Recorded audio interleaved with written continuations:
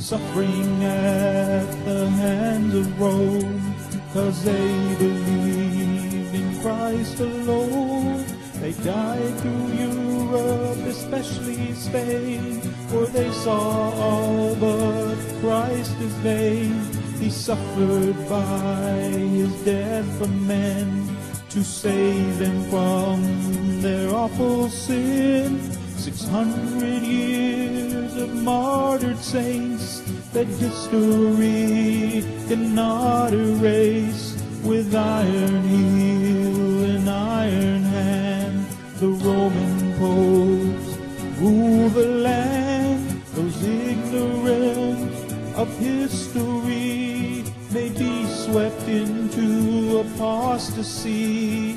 We won't be lulled by Rome's sweet lie, with 50 million reasons why. Salvation is by faith alone, in Christ alone, by grace alone. A sovereign God give faith to man. Salvation's in the Maker's hand. This gospel offends Rome today. They offer up another way, a counterfeit, a compromise. Beware the ancient papal lie, with such a cloud of witnesses who by grace died in their Lord. Recall their memory to say, by the same faith we live today. Good evening. Welcome to Walt's Mystery Babylon News Radio. My name's Tom Press, and I'll be hosting the program for this evening. 2 hours. The first hour will be a continuation of our reading of the book, Romanism and the Reformation, by Henry Grattan Guinness.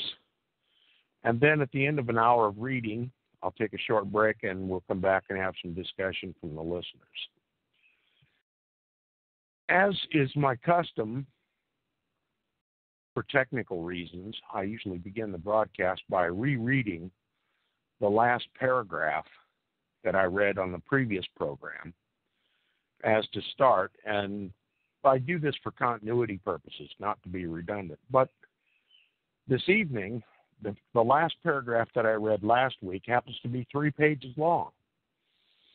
And it's very important information. That's why I'm going to read it over again. But before I do, I want to remind you that the last paragraph that I read last week had to do with the Holy Roman Inquisition, something that Christians are sorely lacking in knowledge about these days.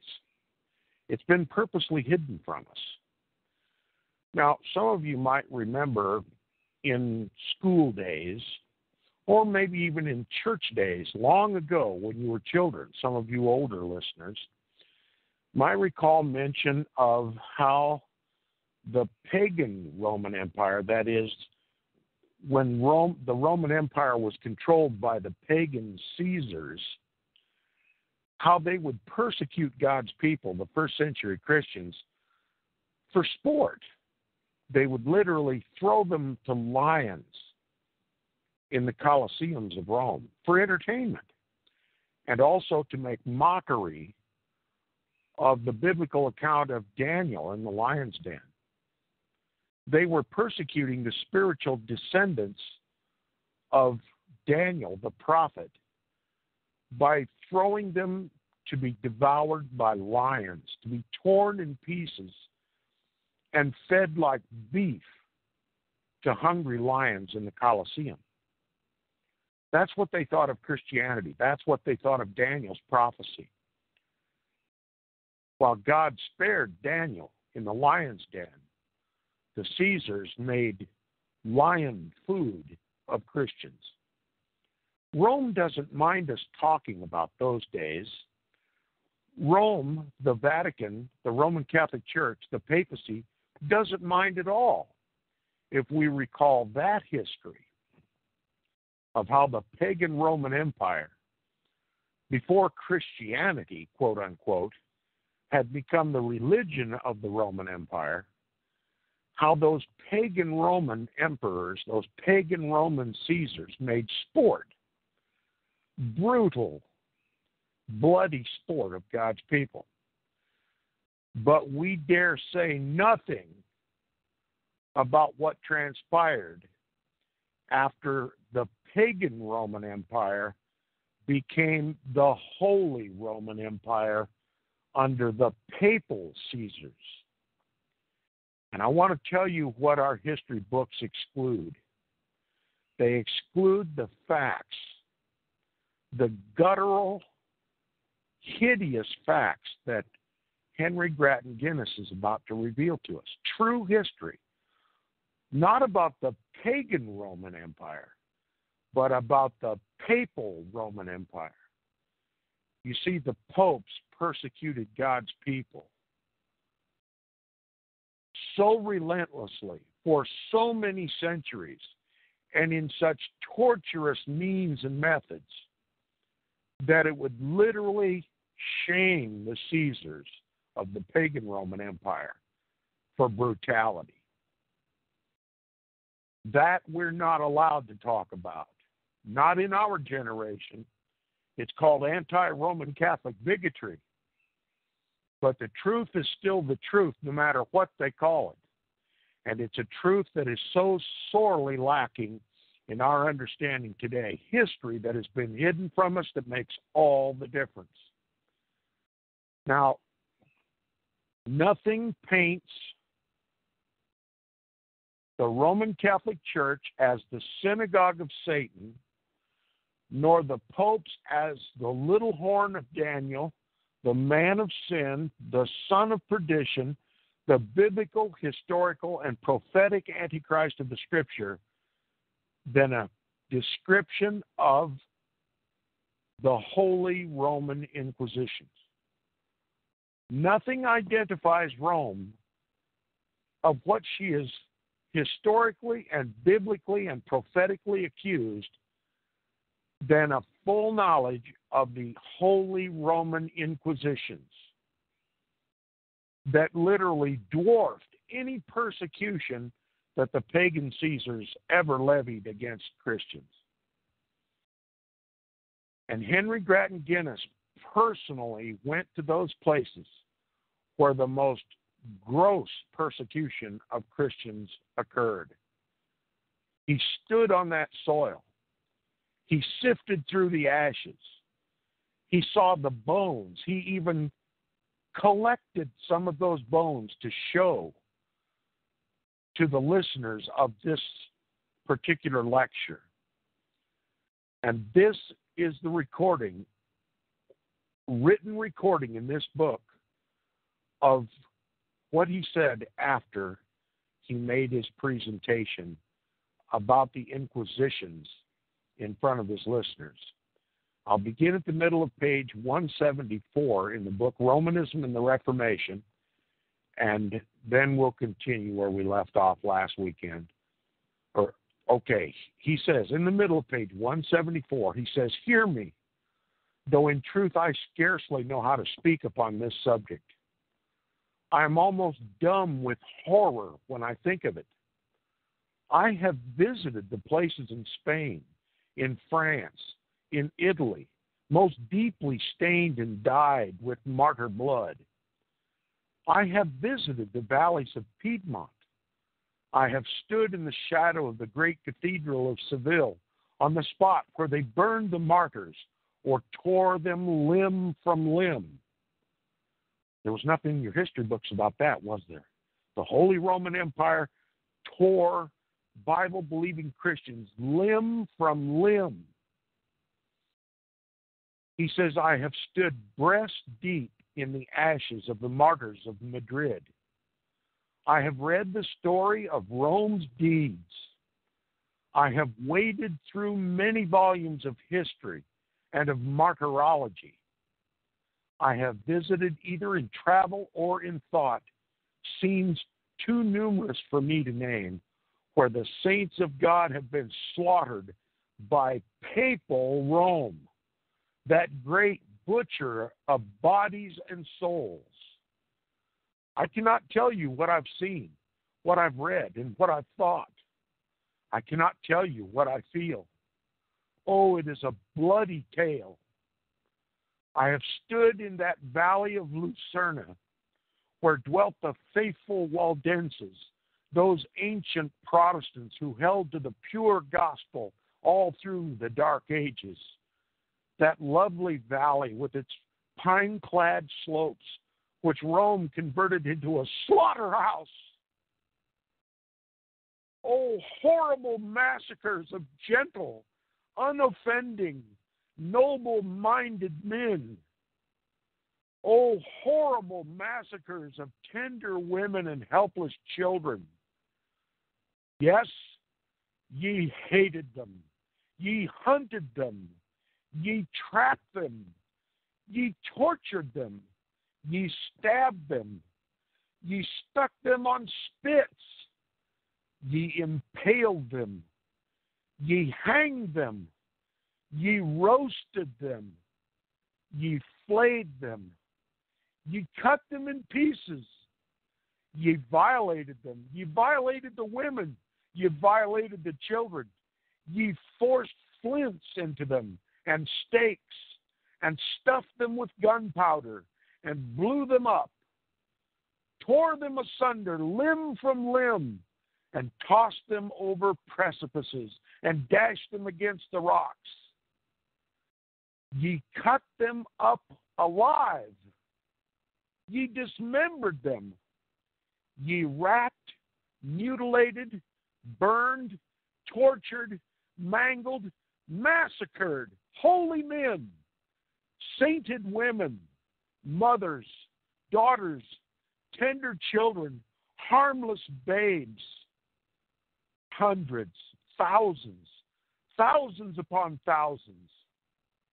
Ye sacrificed them in heaps, in hecatombs, turning all Spain, Italy, France, Europe, Christian Europe, into a slaughterhouse, a carnal house, an Akeldama. Oh, horrible, too horrible to think of.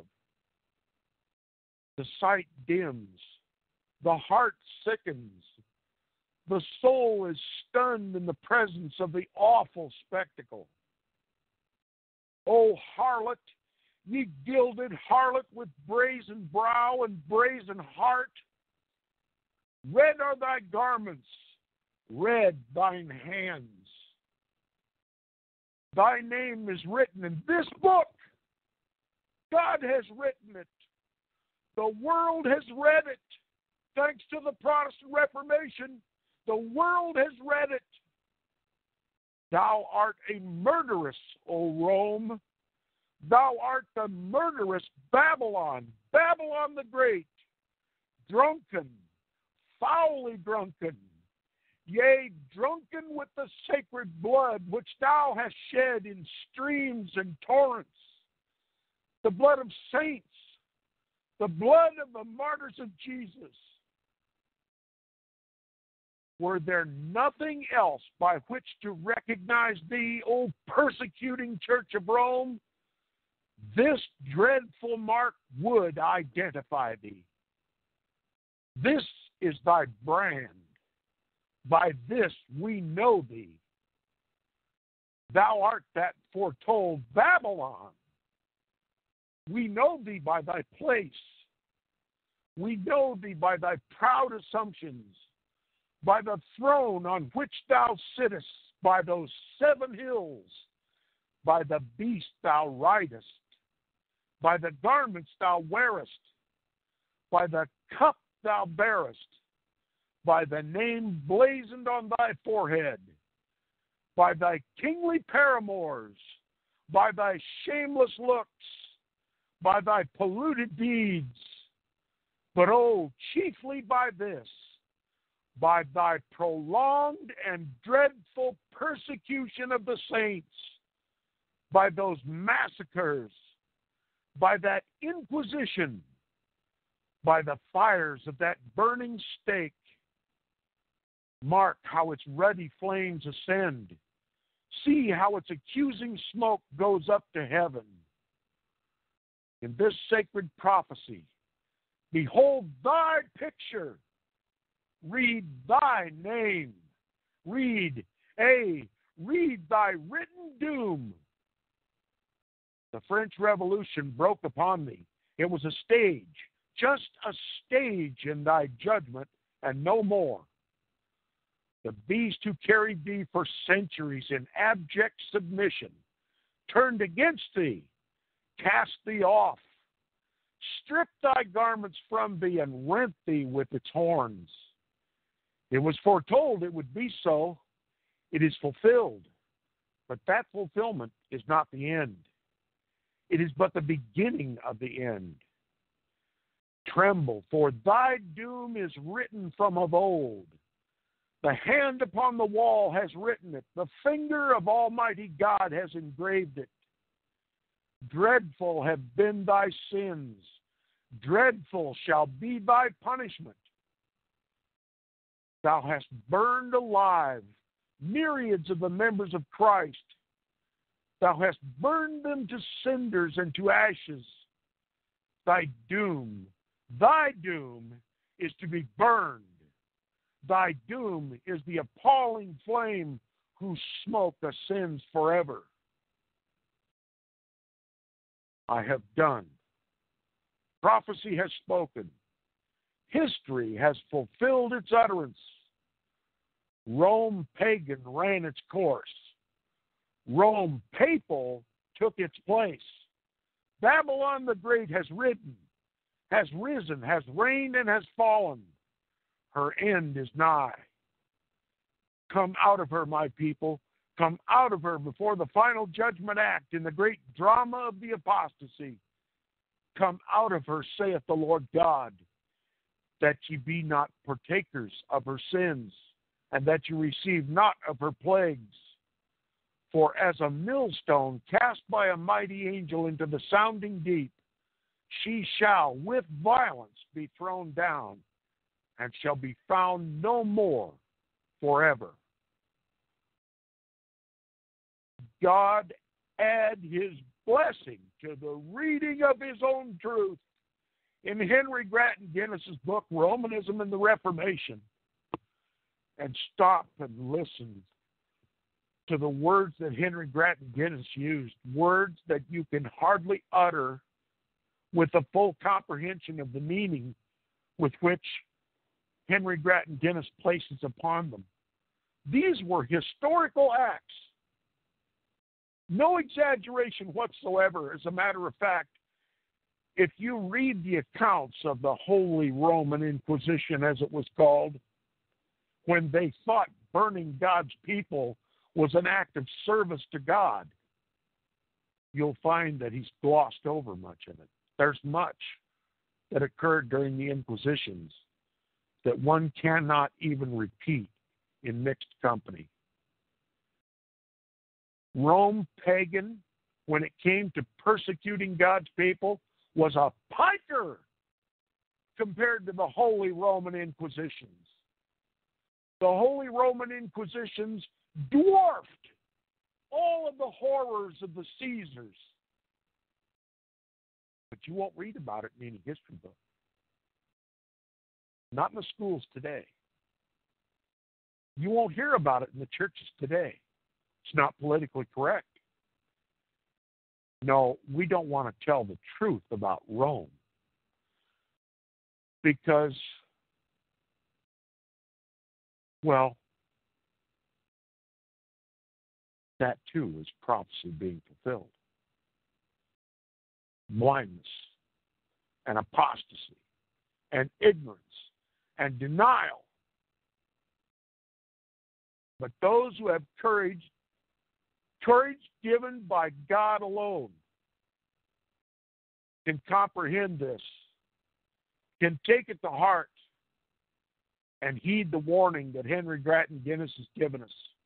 Now stop and ask yourself, if you now have, for the first time in your life, some concept of the bloodbath called the Holy Roman Inquisition, ask yourself, would God want any of his people to seek peace and unity with that bloody persecutor in Rome? Would God want an ecumenical Christian reunion with that bloody Church of Rome? But that's where the world's heading. And those of us who protest the ecumenical movement are labeled haters and religious fanatics and radical fundamentals. They demonized us. And because the world is ignorant of Rome's history, the label sticks. The only way to beat the deception is to throw the covers off of the truth. And that's what Henry Grattan Guinness is doing in this book. Throwing the cloak of concealment off of the whore of Rome and exposing her hideous role in history, her prophetic role in history. And we should not be ashamed nor hindered from that endeavor. Not if we truly love God's people and hope to save them from the great apostasy, Babylon the Great, that has overtaken what was once called the Protestant churches. Now that concluded Lecture 4. We'll continue now with Lecture 5 in the book Romanism and the Reformation by Henry Grattan Guinness. It's entitled Interpretation and Use of These Prophecies in Pre-Reformation Times. We're going to examine how the Protestant reformers, or those Christians who lived even before the Protestant Reformation, read the prophecies of the Bible and how they applied them and what they believed about them. He begins this lecture, Romanism Foretold. Such has been our subject in the 4 previous lectures, the Scripture prophecy and the papal history. That a deep and widespread apostasy has taken place in the Christian church.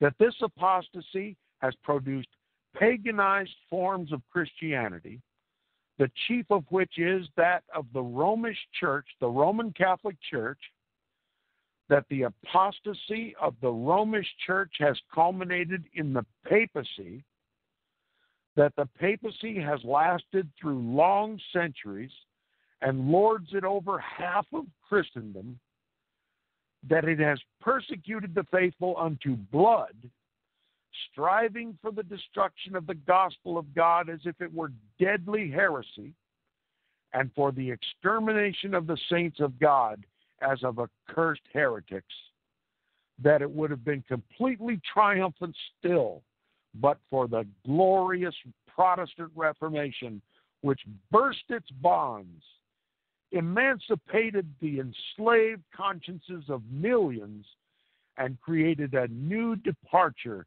in the convictions and actions of the world. Such are the facts with which history presents us.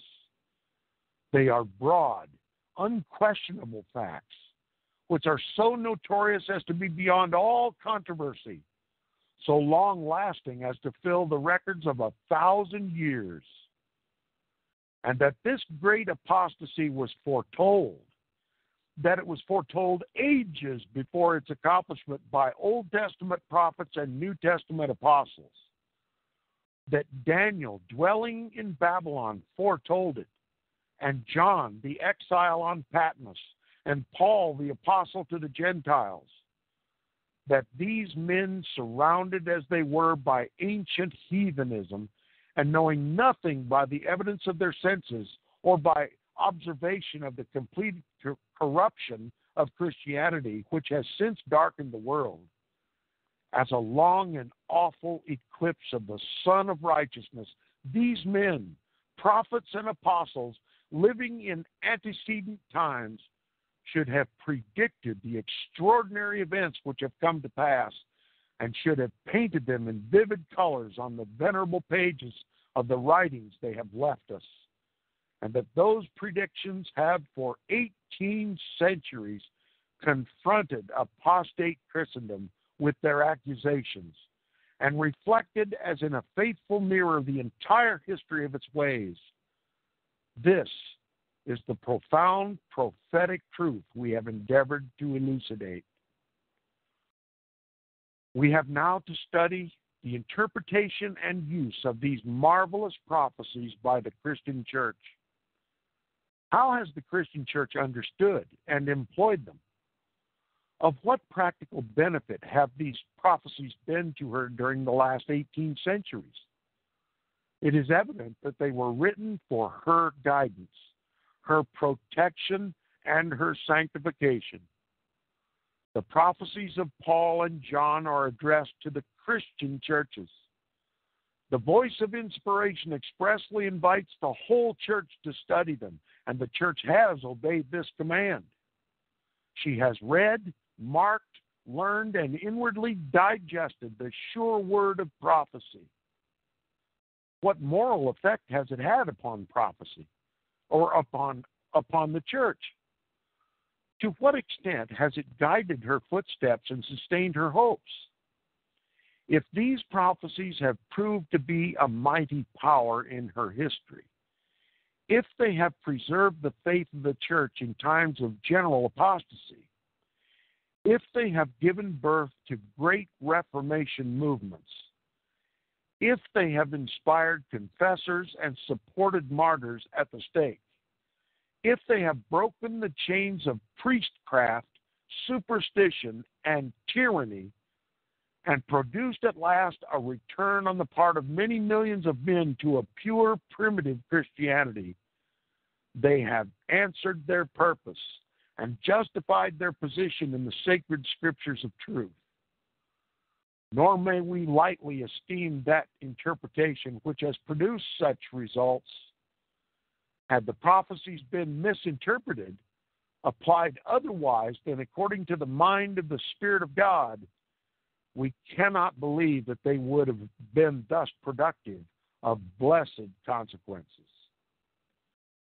The fact that, understood and applied as they were by the Reformers, they have produced spiritual and eternal good to myriads of mankind as a proof that they were rightly applied. For, quote, by their fruits ye shall know them, unquote, is true, not only of teachers, but of their teachings. Protestantism, with all its untold blessings, is the fruit of the historic system of interpretation. Now let me mark right here on page 182 in the middle of the page. Henry Grattan Guinness launches his first direct assault upon futurism, the idea that Antichrist doesn't rear his diabolical head until just before Christ returns. Listen again carefully to what Henry Grattan Guinness says. Protestantism, with all its untold blessings, is the fruit of the historic system of interpretation. Clearly, Henry Grattan Guinness is calling himself, as did all previous Christians, real, true, Bible-believing Christians, called themselves historicists. They believed in the historical Antichrist, the one prophesied in the Bible, the one Paul spoke of as the man of sin who would rise to power as soon as the restrainer was taken out of the way. And he was speaking of none other than pagan Rome, the Rome of the pagan Roman Empire that was ruled by the Caesars. And as soon as that old pagan Roman Empire collapsed, as soon as the Caesars ceased to rule Rome, that man of sin would be revealed. And he was. It's called the man of sin, the son of perdition, the biblical, historical, and prophetic Antichrist of the Bible, the papacy. And all Christians throughout history up until the late 1800s never once heard the word futurism. They all agreed that the papacy fulfilled most magnificently, most perfectly, and most completely the role of Antichrist in the world. And to teach them, if they were to hear what we believe today in the Christian churches about a future Antichrist, they would literally be stunned for the kind of ignorance that has fallen upon God's people since the Protestant Reformation. We must repent of futurism. We must return to an historical understanding of the papacy and its role in history as the Antichrist prophesied in the Bible. And if we don't, we stand very well to be deceived by a counterfeit Antichrist that the papacy wants to put forward to deceive the whole world. Let me just tell you, whoever Rome selects after generations, probably 3 generations of American Christians being told of a future Antichrist and how he will sign a peace treaty with the Jews, and 3.5 years after the peace treaty is signed, he will reevaluate the peace treaty and cause the sacrifices and oblations of the Jews to cease, that's all a lie.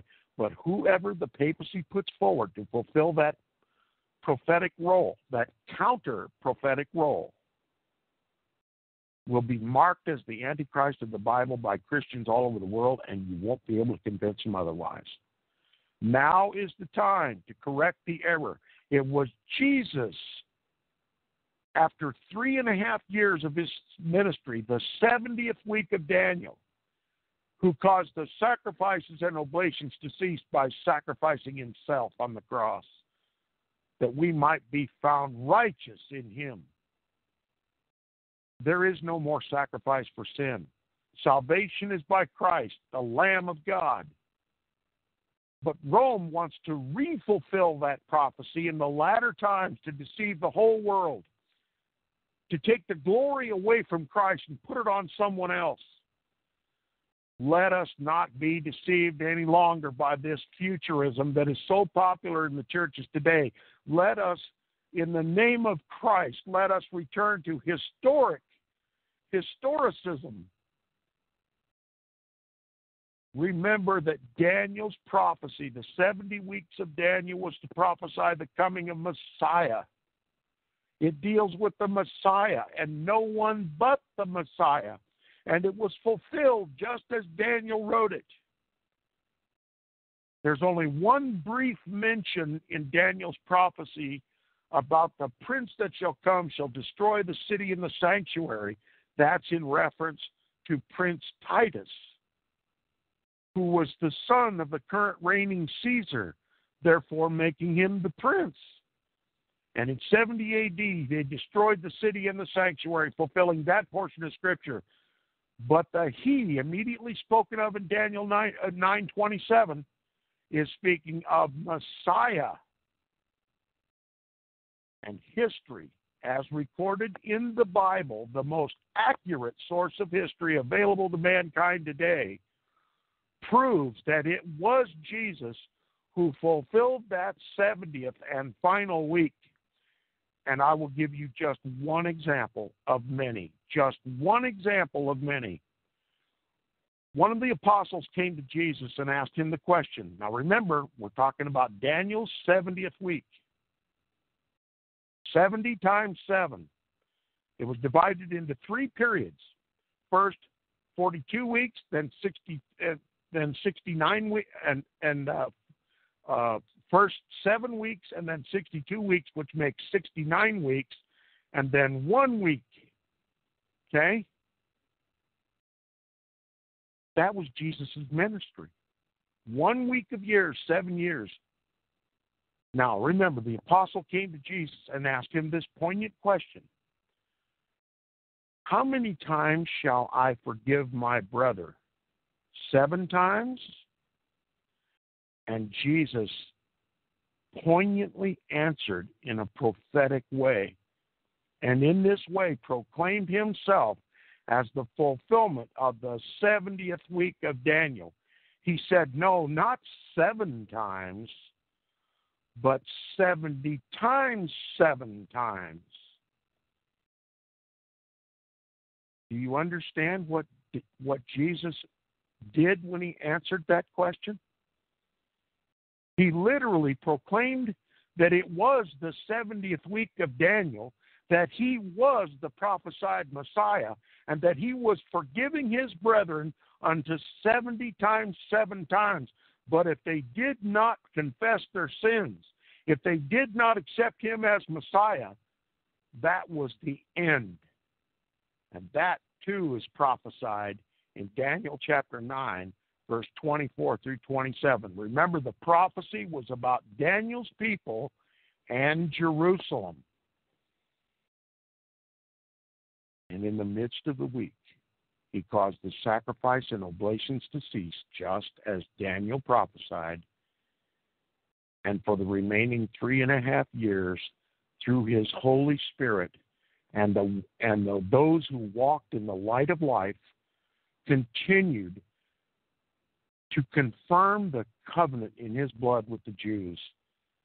And at the end of that last 3.5 years, completely fulfilling all 490 years, completely bringing an end to the last and 70th week of that prophecy, Stephen finally convinced the Sanhedrin that they had wickedly slain their own Messiah.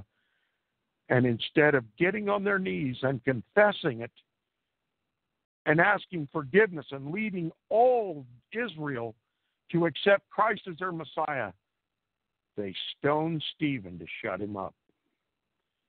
And that is when the gospel went to the Gentiles. Daniel's prophecy was closed. And not long after that, the pagan Roman Empire dissolved, and what stood up in its place is what we know of today as papal Rome and the persecution of God's saints. That's the historical interpretation of the prophecies. You've heard me. Now let's listen more to Henry Grattan Guinness. He says, on the other hand, all that leads us to expect that the sufferers under anti-Christian tyranny would correctly interpret the prophetic word written for their guidance and support prompts also the expectation that their persecutors would just as surely wrongly interpret it. Now look, what Henry Grattan Guinness is trying to tell you is God's Spirit-filled people will understand the prophecies. Those for whom the prophecies identify as the Antichrist will not understand the prophecies, will wrongly interpret the prophecies. Listen, this has occurred in history. If it is true, as I assert, and as does Henry Grattan Guinness and all the Protestant reformers, that the Antichrist is the papacy, we dare not assume that the papacy is going to acknowledge that, but rather is going to teach something else, either preterism or futurism. You can believe in a past Antichrist, as in Caesars, one of the pagan Caesars, or you can believe in a future Antichrist that doesn't come just before Christ's return. But you cannot believe that the Pope is the Antichrist. See, that's what Rome teaches. That's what Rome has always taught. She's taught that the papacy is not the Antichrist, like the Protestant reformers said, like the Bible says. It's not the papacy. The papacy is the vicar of Christ. The Roman Catholic Church is the body of Christ. That's what Rome teaches. She can never correctly interpret the prophecies without condemning herself. So she teaches preterism or futurism. The truth is in historicism. And what I want to do now is to enlighten my listeners to understand that what the churches teach and believe today, called futurism, Rome has always believed and taught. It's Roman in origin. It comes from the Jesuit order. It comes from the quote-unquote fathers of the Roman Catholic Church who could not see in the papacy the fulfillment of those prophecies. They interpreted the prophecies a different way, as to exonerate the papacy. And one of those was futurism, the idea that the Antichrist wouldn't come until the last 7 years. Rome has always taught this to her parishioners. And now it's believed and taught in the Protestant churches, thus destroying Protestantism altogether. Listen again. Henry Grattan Guinness says, on the other hand, all that leads us to expect that the sufferers under anti-Christian tyranny, under papal tyranny, would correctly interpret the prophetic word written for their guidance and support, prompts also the expectation that their persecutors, the popes and the Roman Catholic Church, their persecutors, would just as assuredly wrongly interpret it. Rome has always wrongly interpreted the prophecies regarding Antichrist. Common sense dictates that. And it's also common sense dictates that the true believers in Jesus Christ correctly interpreted the prophecies. And who did they apply those prophecies to? None other than the popes of Rome. He continues, as apostate Jews wrongly interpreted the prophecies of the Old Testament, so we should expect apostate Christians wrongly to interpret those of the New. In our study of the last 18 centuries of interpretation, we shall not expect to find the true interpretation, therefore, among the apostates, but among the faithful. Not among the persecutors, but among the persecuted. Not among those who have waged war against the gospel of Christ, but among those who have confessed its pure teachings and sealed that confession with their own blood. We shall not be surprised to find antagonistic schools of prophetic interpretation. But on the contrary, we shall expect such, and we shall expect the apostates and the persecutors to belong to one school, and the faithful confessors and martyrs to belong to another. If the officer of justice arrests a man because he perceives that he answers exactly to the description of a notorious criminal published by the government as a help to his identification, is it likely that the man himself will admit that the description fits him? He will, of course, deny the correspondence, but his denial will carry no weight. On turning to the history of prophetic interpretation, this is precisely what we find. With many varieties as to detail, we find there have existed and still exist two great opposite schools of interpretation, the papal and the Protestant, or the futurists and the historical. There you have it in clear terms, terms that I have used repeatedly. Henry Grattan Guinness gives you those two opposing schools of interpretation of Bible prophecy: the papal, which is futurist, and the Protestant, which is historicist. So which do you believe? Do you believe the papal, futurism, that the Antichrist is not the papacy of history, that Daniel was wrong, that Paul was wrong, that John was wrong, that history was misunderstood by generations, 18 generations of Bible-believing Christians who shed their blood from every coast, and that the Antichrist is a single individual that comes just before Christ's return. Almost an afterthought of history. Insignificant. And that we need not fear Antichrist. We need not even look for his coming, because we're probably going to die before this futurist phony arrives. Or we could be, quote unquote, raptured before his appearance on the world stage. So let's unite with the papacy and unite all Christians together. You see how great and grand the apostasy and the delusion of futurism is today? The whole world wonders after the beast. The whole world wishes to unite under papal tyranny once again, having forgotten every drop of blood that was spilled by the tens and hundreds of millions of Christians throughout those last 18 centuries. Not to even mention those who were persecuted relentlessly under the Caesars. Futurism makes a mockery of every drop of blood that was shed in Christ's name from martyrs. True Bible-believing Christians, futurism makes a mockery of Protestantism and the truth.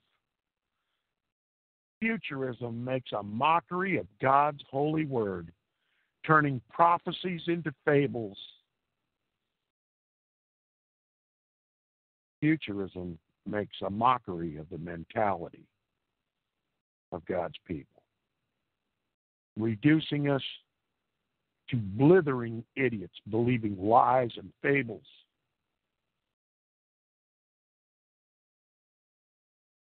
What are we going to do? Are we going to continue to support these futurist churches, or to expose them to the deceivers they are? Are we going to continue under this grand delusion in the name of peace and unity, when there is no peace and there is no unity with Antichrist? Will we remain silent, or will we speak out at the top of our lungs to anybody who will listen?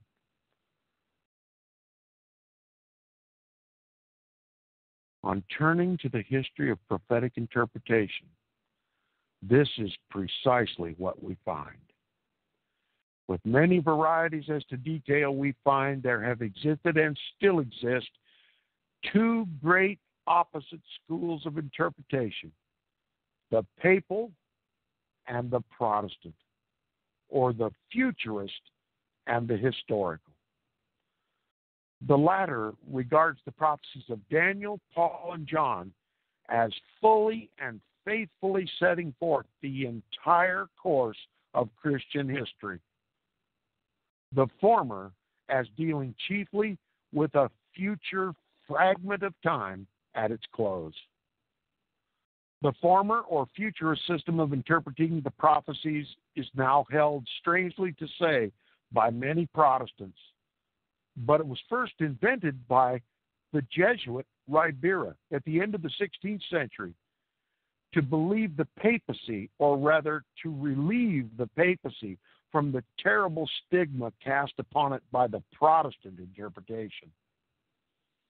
This interpretation was so evidently the true and intended one that the adherents of the papacy felt its edge must at any cost be turned or blunted. If the papacy were the predicted Antichrist, as Protestants asserted, there was an end of the question, and separation from it became an imperative duty. There were only two alternatives. If the Antichrist were not a present power, he must be either a past or a future one. Some writers asserted that the predictions pointed back to Nero. This did not take into account the obvious fact that the anti-Christian power predicted was to succeed the fall of the Caesars and develop among the Gothic nations. The other alternative became, therefore, the popular one with papists. Did you hear what he said? Listen again. He said the other alternative, that is the futurist alternative, became, therefore, the popular one among papists, that is Roman Catholics. It became the popular one with popes. It became the popular view with cardinals and bishops and archbishops and priests. Futurism is a Roman Catholic teaching, not a Protestant teaching. He says, again, the other alternative became, therefore, the popular one with papists. Okay? The preterist view says that Nero or Caligula or one of the pagan Roman empires was the fulfillment of the prophecies regarding Antichrist. That deceived a few, but even the most popular view, even among Catholics, was the futurist view. And you can ask Protestants on the street, just go down the street, anybody who calls himself a Protestant or an evangelical or even a Catholic, ask them, which school of interpretation do you believe, the preterist or the futurist? And you'll get a few who will say preterism, but the lion's share will say futurism. Nary a one will say historicism. The Protestant view is historicism. He says, again, there were only two alternatives. If the Antichrist were not a present power, like the papacy, the ongoing papacy, the historical papacy, he must be either a past or a future one. Some writers asserted that the prophetic predictions of Antichrist pointed back to Nero. This did not take into account the obvious fact that the anti-Christian power predicted in the Scripture was to succeed the fall of the Caesars and develop among the Gothic nations.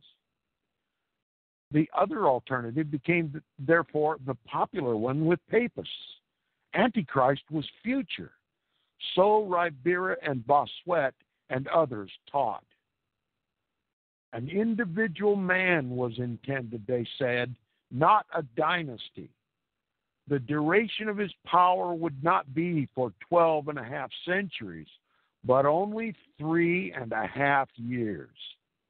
He would be an open foe to Christ, not a false friend. Let me ask you the question. There's only one other person beside the papacy called the man of sin, or rather the son of perdition in the Bible. Who was it? Those of you who read and study the Scriptures, who is referred to specifically in the Scriptures with that term, son of perdition? It was Judas, a false friend, not an open foe. Judas is literally a model for the papacy. If you know anything about the papacy and you know anything about Judas Iscariot, you know that Judas Iscariot was simply a forecast for the papacy. He was never an open foe to Christ. but a false friend.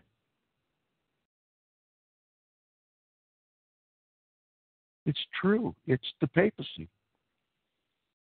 Roman Catholics believe that an individual man was intended for Antichrist, not a dynasty, as is the papacy.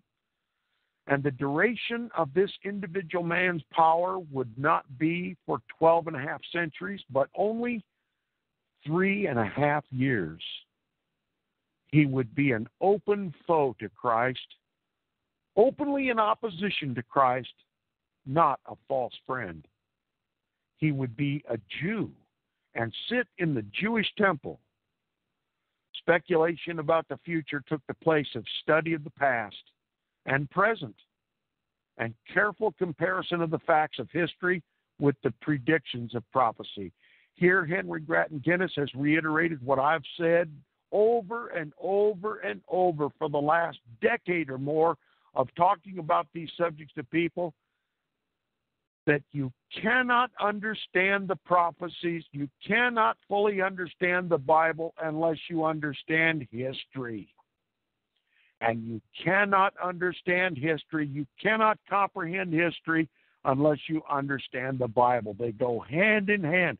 Common sense dictates if God prophesies a thing to happen, the only way you can be sure that it has been fulfilled is if you see its perfect fulfillment in history.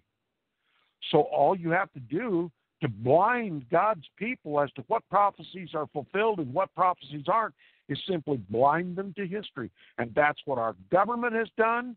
That's what the education system in this country has done, has run by our government. That's what our churches have done. That's what our seminaries have done. That's what our seminarians have done. They have blinded us to history. Henry Grattan Guinness opens the pages of true history, written not by the victors over God's people, but the history written by God's people, and it shows a perfect fulfillment of the prophecies of Daniel, Paul, and John. Those histories are not talked about on the mainstream media, in the alternative media, not by our government, not by Congress, not by our presidents, not by our civil courts, not by the Supreme Court, not by our education system. Why? Because they've got an agenda, a new world order, which is simply the mirror image of the old world order that the papacy enjoyed for those 1,800 years. I'm going to say it one more time before we close the broadcast. The new world order is simply the reestablishment of the old world order. And in this book, we'll find out what the new world order is by studying what the old world order was. The world was controlled by the papacy. He picked the kings of the earth, and the kings of the earth did his bidding to the tune of hundreds of millions of Bible-believing Christians, destroyed by any and every bloodthirsty, cruel, and despicable means. That is what the New World Order will produce.